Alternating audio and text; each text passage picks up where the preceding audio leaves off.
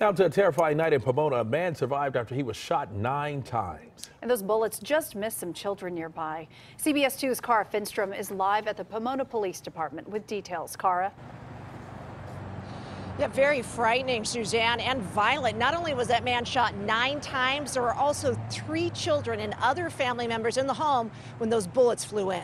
Let's get right to some video that shows a man who was wounded.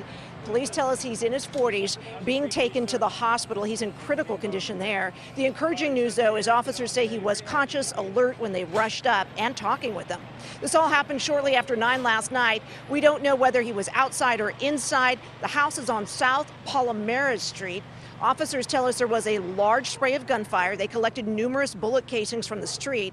A parked car nearby was also struck by bullets, and they say more bullets hit the wall right above where those children were playing video games, narrowly missing them.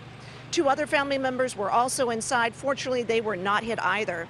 Police think the shooters were 3 men armed with handguns. They have not yet said whether they think they were in a car or anything about a suspected motive. But back here live, DeMarco and Suzanne, these investigators say once those men are found, they will face attempted murder charges.